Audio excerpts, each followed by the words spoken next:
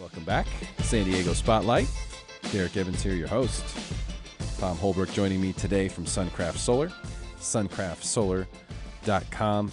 A true local energy company here in San Diego, doing great things, helping people control their costs on electricity, basically control your destiny.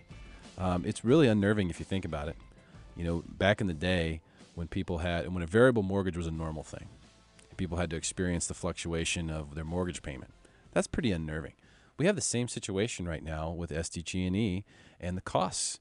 Costs went up. It seems like they've always gone up. Tom, tell me what you know about the costs, SDG&E, San Onofre. How much of this is true? What the heck is going on? Oh, the great SDG&E conspiracy.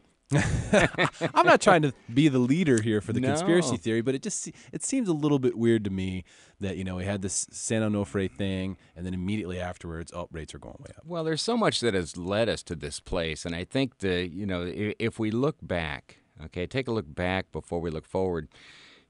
Before 2000, 2001, life was all good. We all had a single rate that we paid for electricity. It was a low number, 8, 9, 10 cents a kilowatt hour. And we're going to talk about that because that's a unit of measure for electricity. But in, approximately 2000, when the state of California and all the major utilities fell in bed with Enron, remember that? Yeah. Well, the utility companies, the major publicly owned utilities, SDG&E, Southern California Edison, PG&E, lost billions of dollars, and they went to the Public Utility Commission and the California Energy Commission, and they said, "Gosh, bail us out. We're in trouble." And of course, they had to bail them out because you can't have your utilities go bankrupt.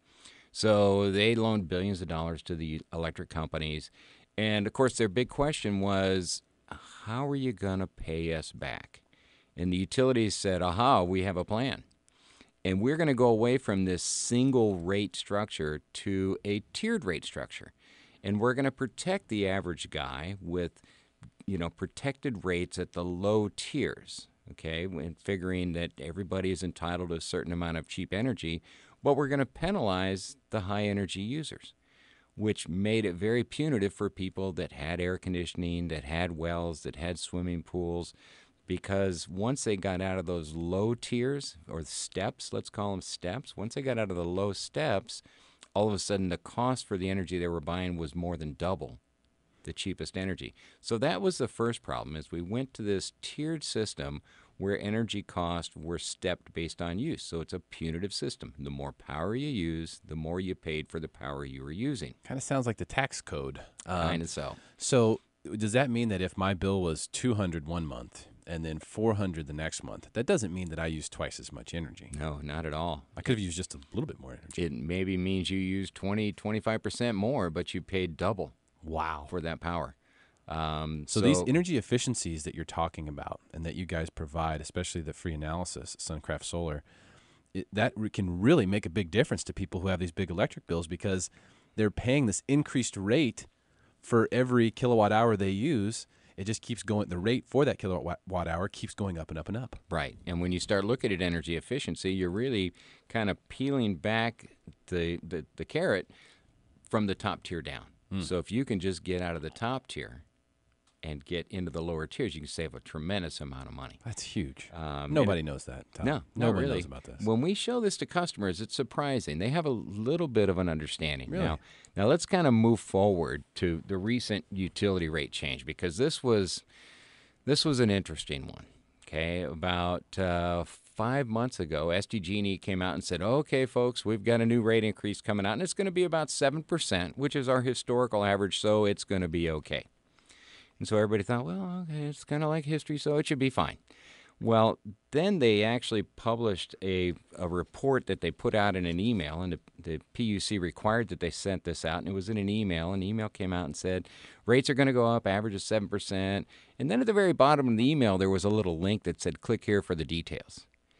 And most people just, as always, skimmed the surface and said, okay, 7%, we're good. Well, if you went down to the link, there was about an 8-page report that actually had schedules, and it showed that if you were in just Tier 1 and 2, cheap power, you were going to see a 2 or 3% rate increase.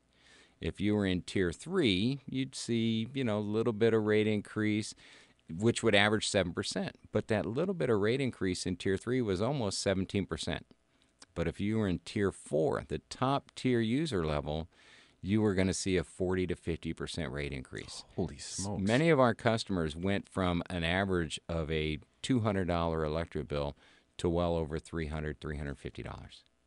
When we get into some of our customers that are high energy users, $400, $500, $600 electric bills, they were seeing their bill go up $900 to $900. It's insane. That's unbelievable. I mean, it's great for you because, I mean, the first thing you do when you get a $900 SDG&E bill is you pick up the phone and you call Suncraft Solar, right? Because there's no way you're going to put up with that. I mean, here's the thing for me. It's just kind of a racket. And I'm not trying to be a conspiracy theorist, but it's a racket. I mean, what option do you have? Who's the other company that you can choose to get power from? You know what I mean? So you have no choice. Well, there's still candles. So for me, it's about, hey, do I want to be a part of this monopoly situation where I have no control, where they can decide what this is worth and I'm plugged in and I have to deal with it? Or do I want to take control? And for me personally, I can't wait to be a homeowner because I want to have solar. I want to be in control of this. I want to know how much it's going to cost me. And I don't want to be subject to these wildly swinging rates. You talk about owning a home, you have a pool, you have a spa, you do a couple of other things that use some electricity, and all of a sudden you become one of those high electricity users. Right.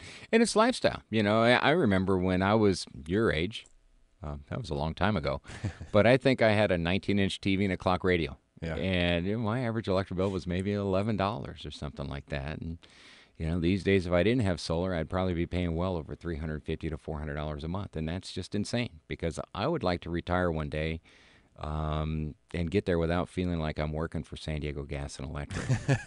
Well, one other thing I want to mention while we're still on the topic of SDG&E, because we talked about the tier level, we talked about Enron, but the unfortunate thing is this whole rate increase that took effect on October 4th, it kind of fell over the same time that San Onofre was shutting down.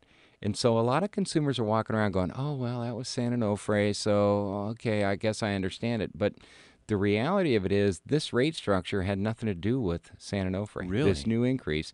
In fact, if you really look at the details, part of this rate increase was going back to 2012 and billing us all for the fact that we didn't get billed enough last year.